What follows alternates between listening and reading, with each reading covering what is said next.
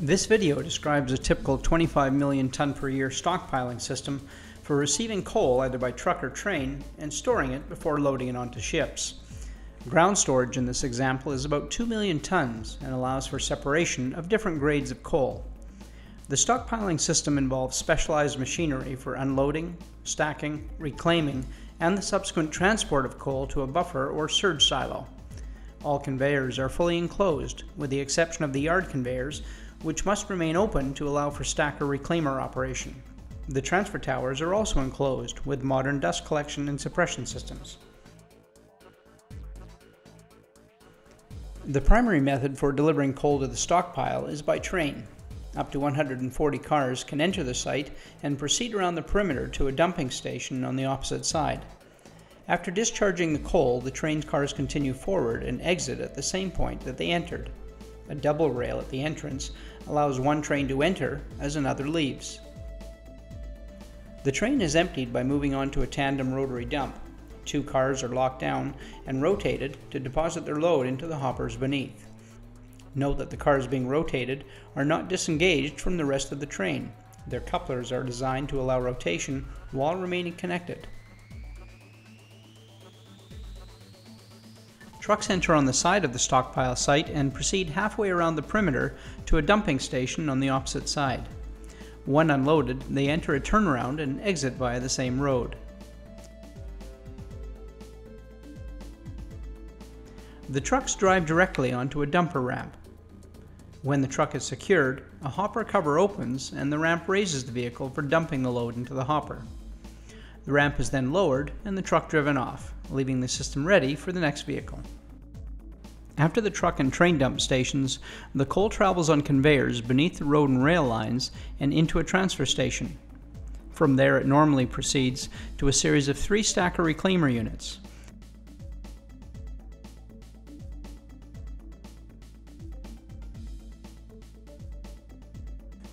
The stacker reclaimer is a key element of the stockpile operation. Each one can traverse a 750-meter yard conveyor. It starts by moving into a position where the stockpile is to be located. From a transfer tower, the coal travels along the yard conveyor and rises up to the stacker reclaimer boom on a tripper. It then descends through a chute and onto the boom conveyor. The coal continues along the boom and discharges to form the stockpile. Together, the 3 stacker reclaimer units can create 4 stockpiles with a combined storage of over 2.5 million tons. When a ship is ready to receive coal, the stacker reclaimer retrieves it from the stockpiles. The rotating bucket wheel on the end of the boom draws the material into a chute and onto the conveyor, which operates in the reverse direction to that used when stacking. The boom slews and advances and cycles to reclaim a layer of the stockpile. The slewing motion is exaggerated here for clarity.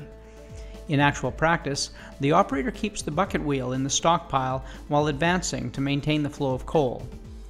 After a layer of coal is retrieved, the boom is lowered to reclaim the next layer.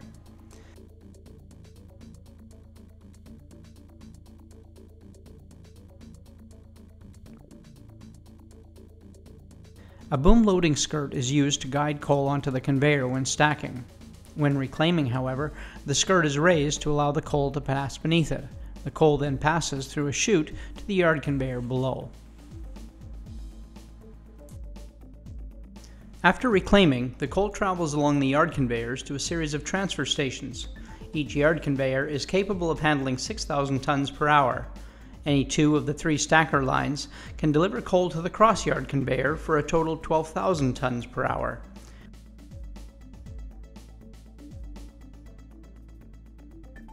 The cross-yard conveyor leads to a transfer tower which passes coal to the outhaul conveyor.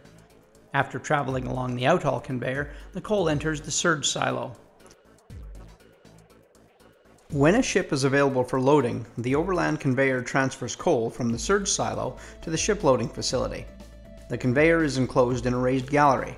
This protects the equipment from the weather and minimizes disruption to wildlife, vegetation, and watershed patterns. Ship loader selection is influenced by rate requirements, vessel size, and marine structure. In this arrangement, a continuous pad supports 2 traveling ship loaders, which allows a shorter dock face. To provide clear access to the cargo holds, the self-unloading ship's boom is slewed over the side of the vessel. Once clear, the holds are opened and the ship loaders move into position.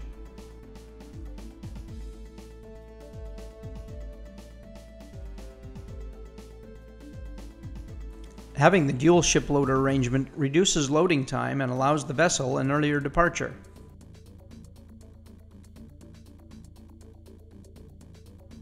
The ship loaders are fitted with discharge trunks with slewable trimming spouts.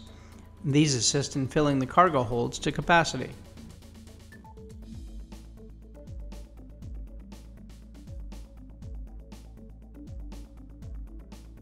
The trimming spout is hinged to change trajectory and slewable to allow material to be thrown into any direction. Movements of the spout can be controlled by either electric or hydraulic actuators. The linear actuator allows the spout to be either fully engaged or disengaged. The spout can also be lined with a variety of materials to suit flow and abrasion. Trimming spouts are particularly useful when upper tank structures overhang the cargo holds. 360-degree slewing allows the operator to maneuver the spout into hard-to-reach areas. The extended downreach of the loading trunk reduces dusting and allows more efficient placement of the material in the holds.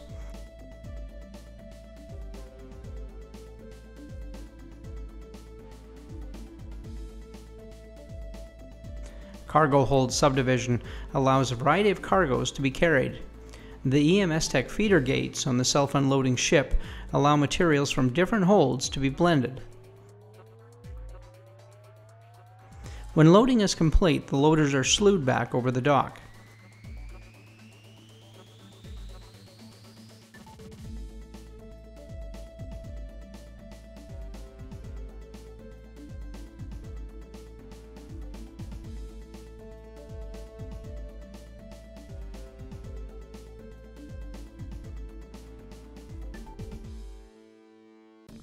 The boom is then slewed back over the ship deck and put into the park position.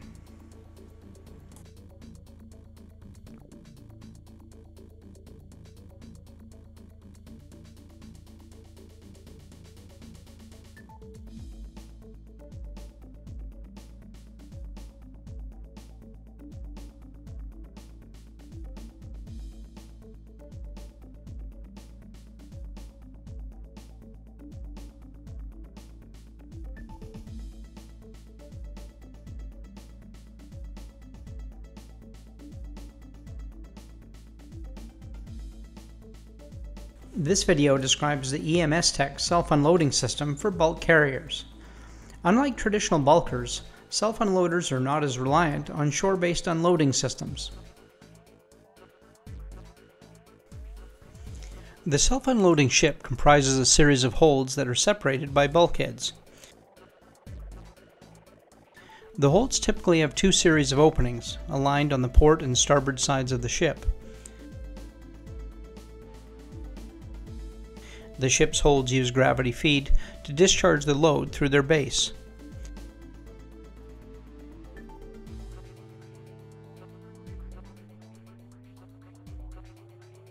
The flow from each of the openings is controlled by actuation of a gate. Each of the gates is independently controlled with hydraulic actuators or cylinders. A conveyor passes underneath each row of gate openings. Each gate is fitted with a pair of shear plates that meter the flow onto the tunnel conveyor. As the gates are opened, the shear plates define the cross-section of deposited material. The surface angle is defined by the shear plates on the top and the angle of repose on the side.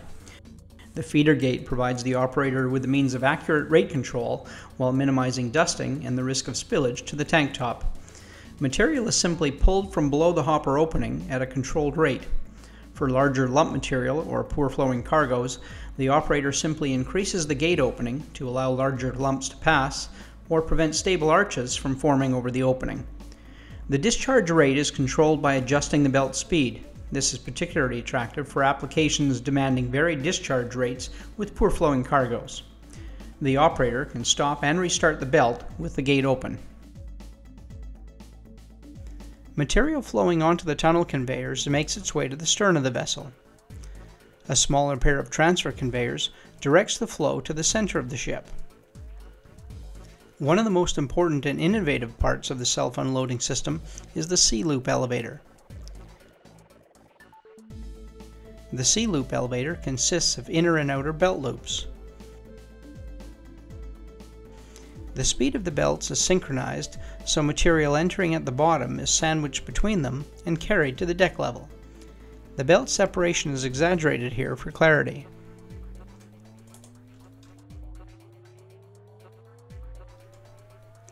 The material leaves the C-loop elevator and drops onto the boom conveyor. The boom conveyor is typically capable of luffing through an angle of 18 degrees.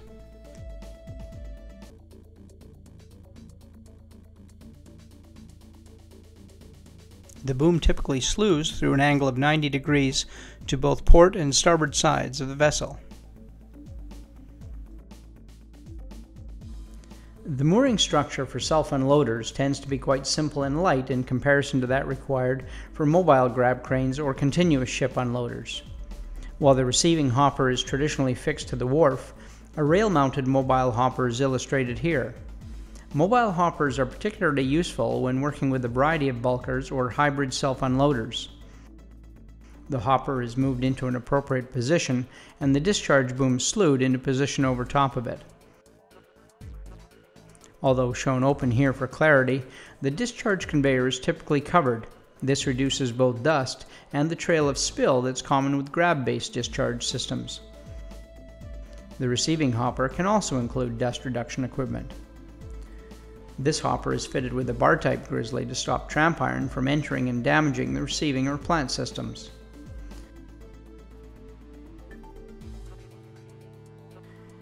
In this example, the in-haul conveyor leads to a stacker reclaimer system, a common sight at thermal generating stations around the world.